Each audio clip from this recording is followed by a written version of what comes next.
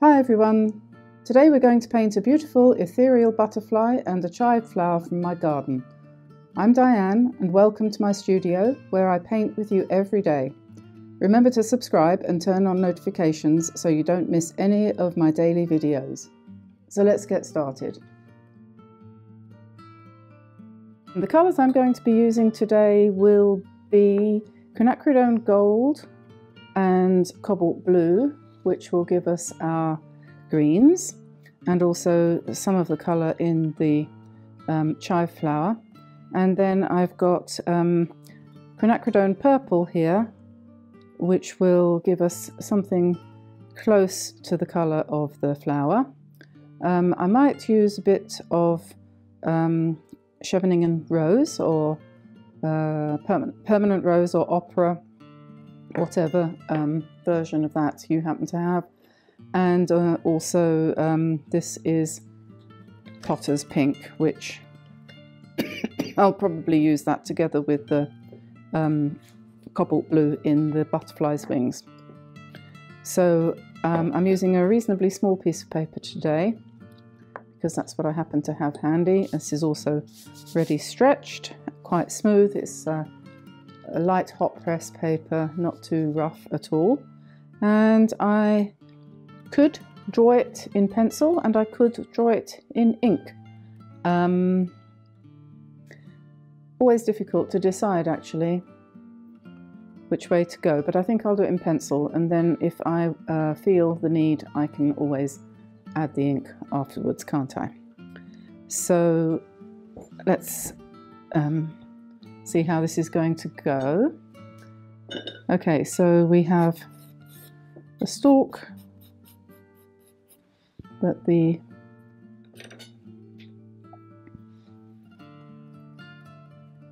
flower of the chive is attached to, and then we're going to has a few leaves, which are famous chives that we eat. And then up here we're going to have the butterfly really quite close. So we just do him from the side.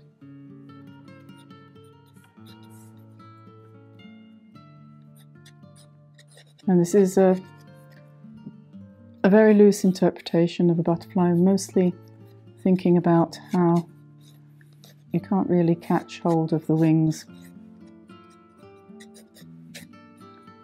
visually or otherwise, so it's just a kind of blur. And then it'll be all a matter of colour. So there we are. And so I'm going to start by painting the mauve in for the chive flower.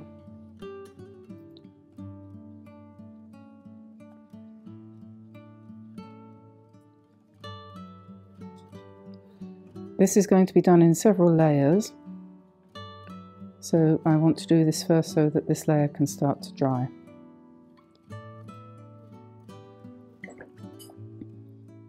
And then I'm going to now just drop in some Quinacridone Gold for the leaves and the stem.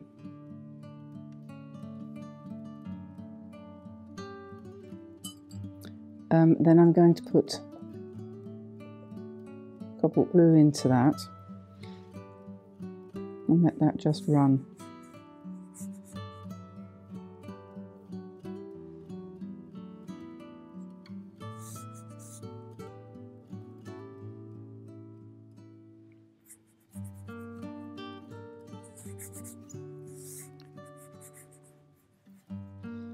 And we'll see how that moves. If it's not blended enough by the time that's finished moving.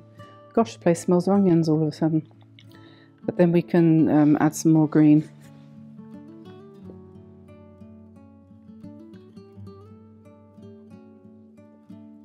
Just missed a little bit there, that should be.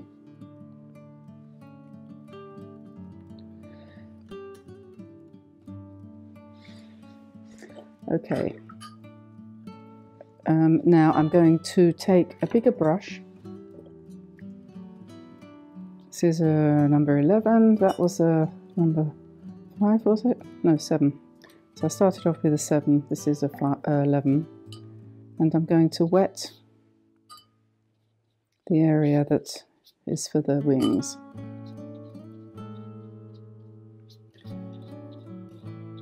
This is a design that you could easily use for a birthday card or something like that, because it's very quick. It doesn't take very long to produce something like this.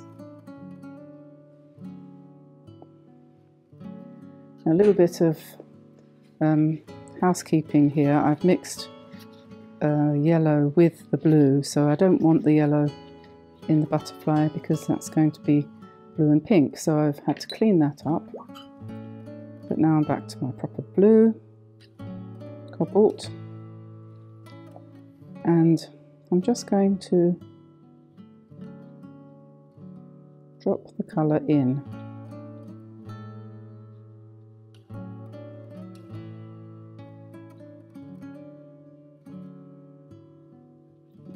Along the line nearest to the body.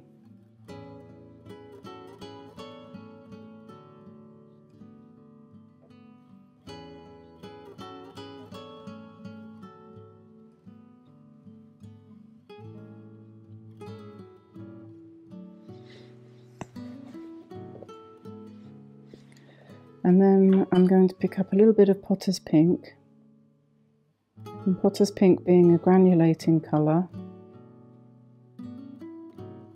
it might give some interesting effects.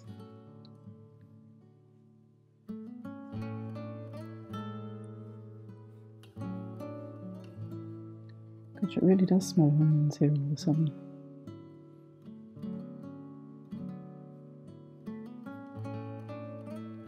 I'm going to do some dots and dashes up here.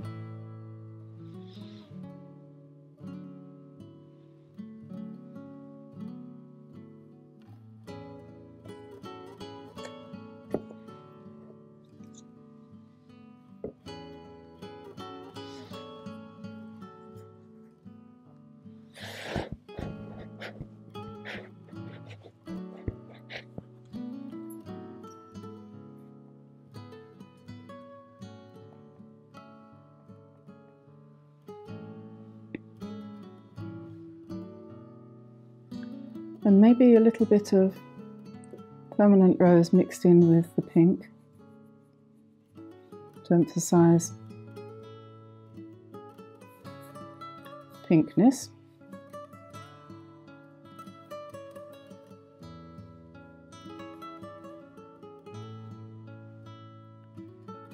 Maybe a little bit of mauve.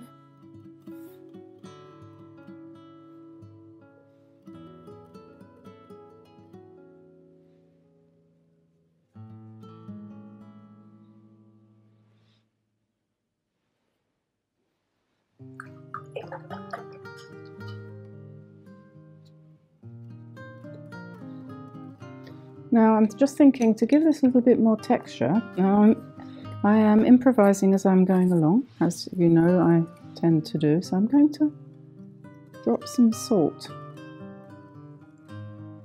fine kitchen salt, just into the wings there, and then see what happens as that dries, because I want to give the wings texture.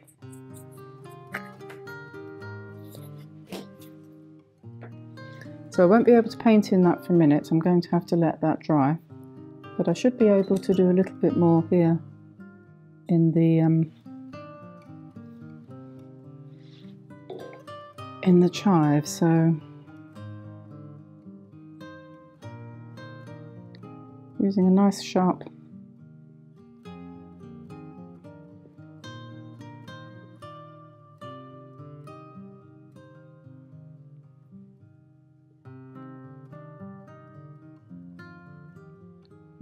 pointed brush.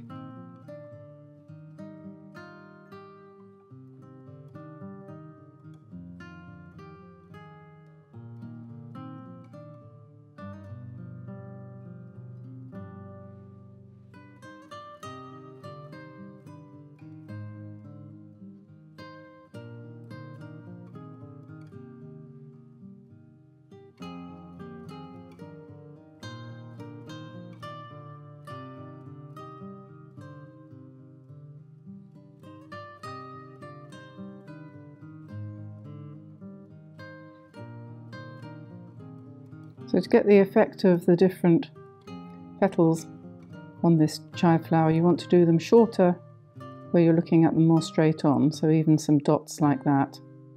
And then as you go around to the edges, they're going to be a bit longer. You want to keep one side a bit lighter than the other side, because obviously the light's coming from one side mostly. And then as you go along, you're going to just drop in a few. I've only used one colour here, just the Quinacridone purple.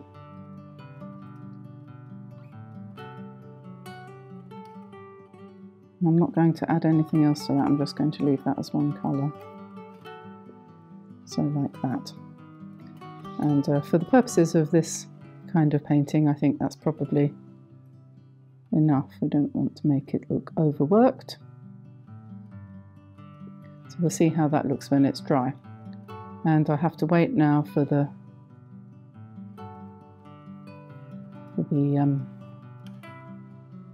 butterfly to dry, I think. I've never done this before. This is new, experimental. Painting into salt, we'll see what happens. Oh, I'll tell you what I can do while I'm waiting for it to dry.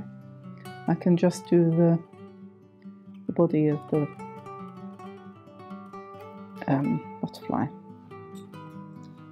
And the question is, do you make it black, or do you do it grey, or somewhere in between? I'm going to do elements of it just in black like this.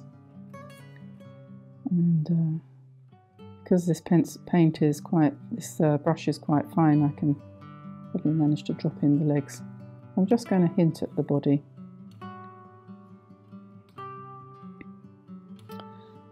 There we are, and I'll draw his antennae in shortly with a pen. So I am going to let that dry and then come back and take the salt off. Okay, so that's dry, and what I've done is I've brushed the salt off of the butterfly's wings, and you can see now the texture that's appeared there. I think you can see that. And just to prove that the salt sucks up the colour, there is a little pile of salt that I've brushed off of here, and it's gone pink. Looks like Himalayan salt now because it's pink. Don't know what that makes you think. But anyway, yeah, so that sucked up some of the colour in the places where the salt grains were sitting, and it's left us with this rather cool texture. So I shall now get rid of that salt. Now this is really a case of playing around here and just enjoying yourself constructing something that you think is pretty, and trying not to spoil it by going too far with any of the colours or making it dark by mistake. So I'm just going to do exactly that. I'm going to try.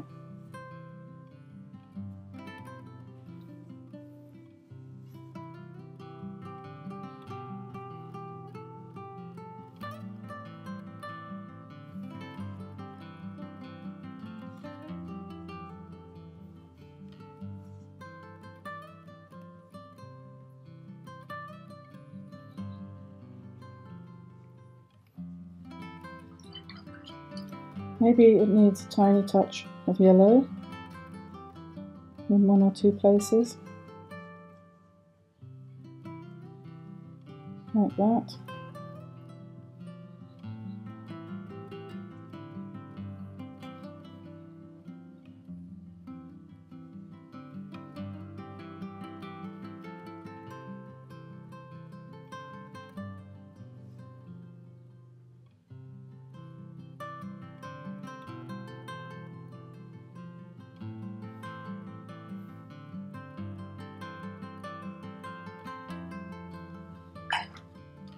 I'm going to use a little bit of sap green, I think, on the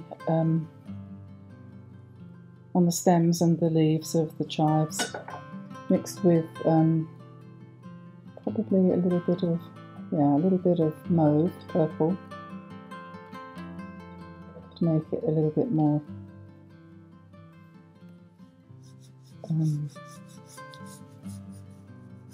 grassy green sort of colour, and then I'm just going to put in the shadow side.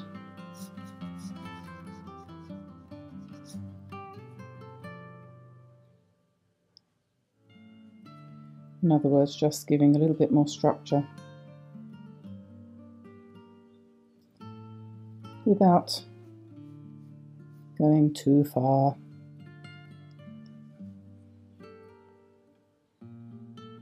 Because we don't want it to be unbalanced, do we? We want the lightness of the butterfly to be balanced evenly with the... We don't want this to be too dark, in other words. And I think that texture is really nice, and I want to add to that. I'm going to use a bit of spatter, and I think we'll use Potter's Pink spatter, shall we?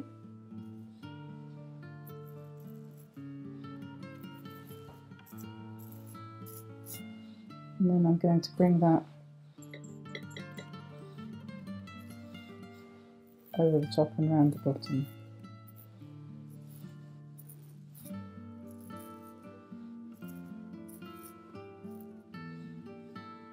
And then maybe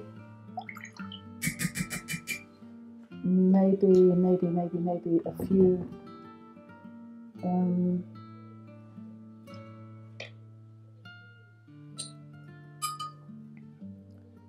spatters of blue.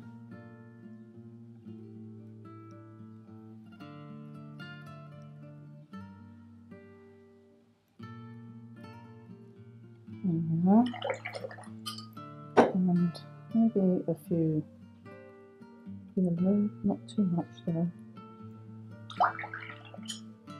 And then with a wet brush, I'm just going to soften some of those spatters on the actual butterfly, but I'll leave that. So there we are, there's the final painting of the butterfly on the chive. Hope you enjoyed that, and I hope you give it a try. Subscribe, share, please do everything you can if you enjoyed this to help us to grow the channel. And I will say goodbye for now, and I'll see you again soon, probably tomorrow most likely, all being well. So bye bye everyone, bye bye.